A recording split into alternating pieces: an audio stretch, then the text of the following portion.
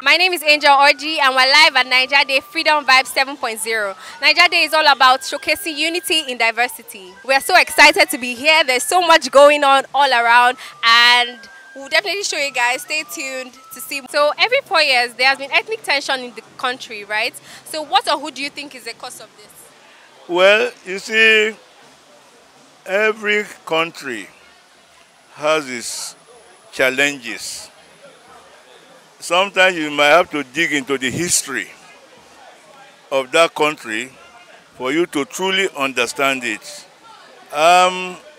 Nigeria is a conglomeration of several people from different backgrounds, from different ethnicity, who have been brought together by a fiat by the British rulers in 1914. And ever since then, we have been trying to realign to understand ourselves.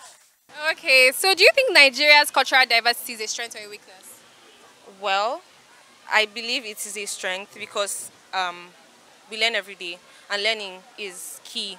Information is power, information is knowledge. So if you come together as one and then you learn someone else's culture, I feel like that builds you, that makes you more powerful because you have an idea of, you know what is going on in other people's culture and you can use it to build your own self and also, improve on that person's culture.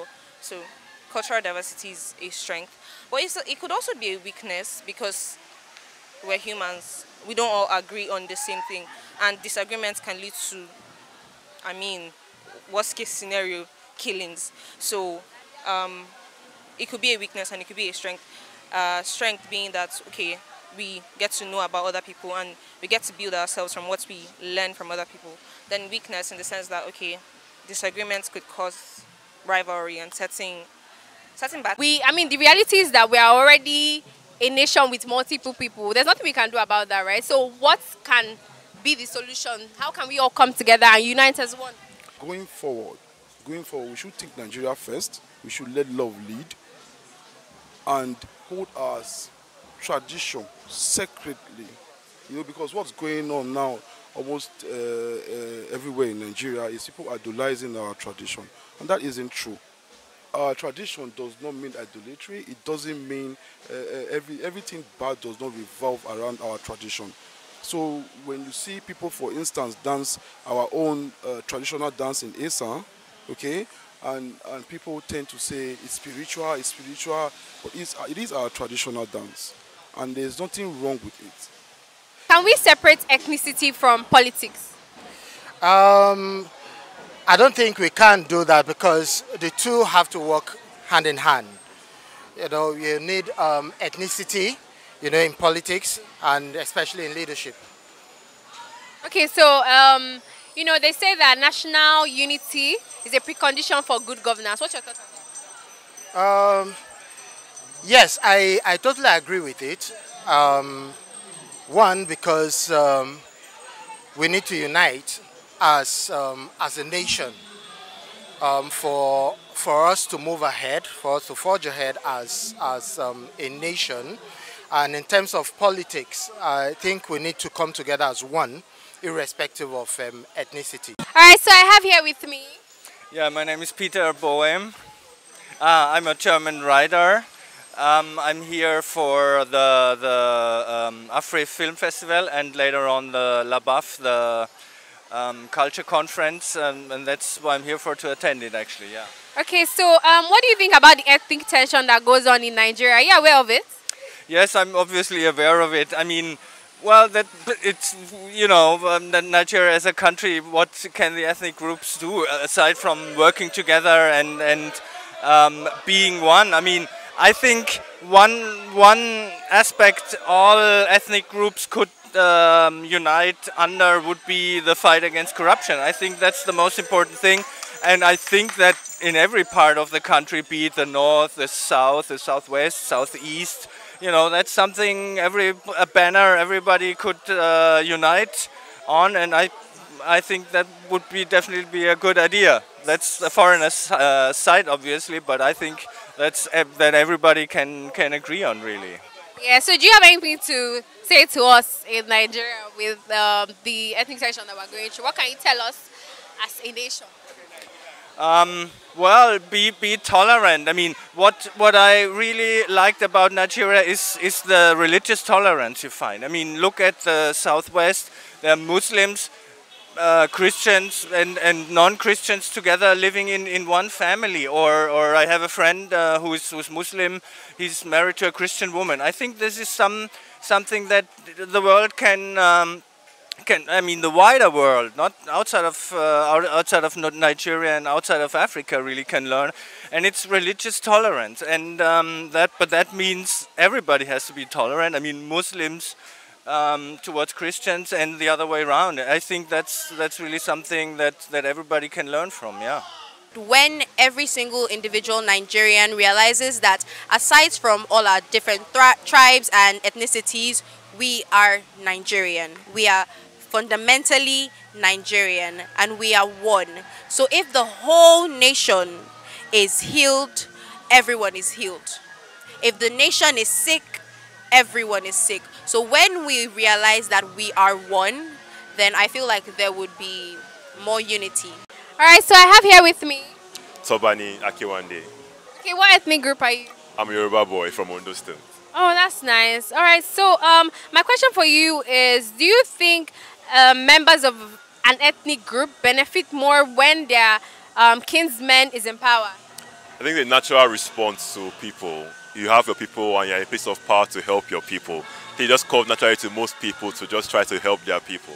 And this country is very prevalent in every sector you look at. I think, yeah, that's just it, basically. Okay, so you think citizens of an ethnic group benefit more when their kinsman is in power? I think in most cases, yes. In most cases, yes. They benefit more. It's a natural response, a natural human response. You can't blame them per se. Do you mind giving us an instance, like currently? Okay, for example, if you look, I won't call names, but people in power, for example, look at certain people at their point in certain agencies that are very important to them. They mostly come from his same ethnic tribe as a person. I think a natural response to that as well. In as much as you want to respect the federal character and everything, it's a natural response to you that will overwhelm whatever thing you want to do. Okay, the truth be told is that there is one issue we have in Nigeria, and the issue is tribalism. Even though a lot of us want to believe we are not tribalist, and those that are painting it out there, like those that are showcasing it, we are too quick to call them tribalist. However, tribalism is actually rooted in us because as humans, we just tend to have soft spot for those that are from us, basically. So I think the problem is that we Africans, or we humans rather, we are tribalist, and that is like a fact that we need to always have. Yes, we can try to reduce it. Yes, it is bad for you to have tribalism at the expense of the goodwill of the nation. It is very bad, but then tribalism is the problem, and it has always been. So for the whole issue about the election, I'm sure I'm talking about the election and the way some persons were disenfranchised. Yeah, it has to do with a very toxic trait of tribalism. You understand? Because like the tribalism, there is more, and I think it has to do with ignorance too. You understand? Because trust me, those that were actively pushing for it, if you noticed, there are some set of persons.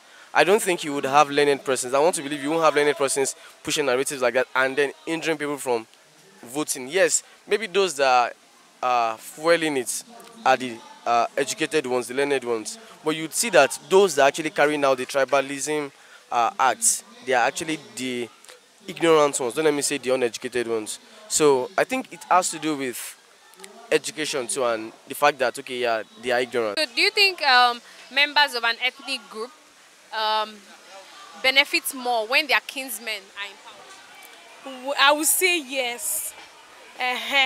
Because there is something they say in my language. If your father is in the heaven, will I go to hell? I will not go to hell. So it is just natural. So yes, the answer is yes. Okay. All right, my last one. It said that national unity is a precondition for good governance. Do you agree? Completely. Okay, so how do you think we can promote national unity in Nigeria? Do you think there's national unity in Nigeria, right? For now, no. Even if their wrist is not showing very much yet. But we are very beautiful people.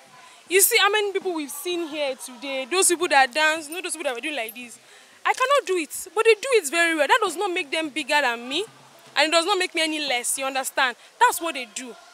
You know, by the time we're able to harness these things in different way, you know, we become like this. We fit into each other's gaps. So I think we can actually harness it for you. If we fit do them, yeah, I know so we fit do them. All right, thank you so much. So lovely having you on the green carpet. I hope you're having fun though. Ha! Don't miss me. Do not. All right, thank you so much.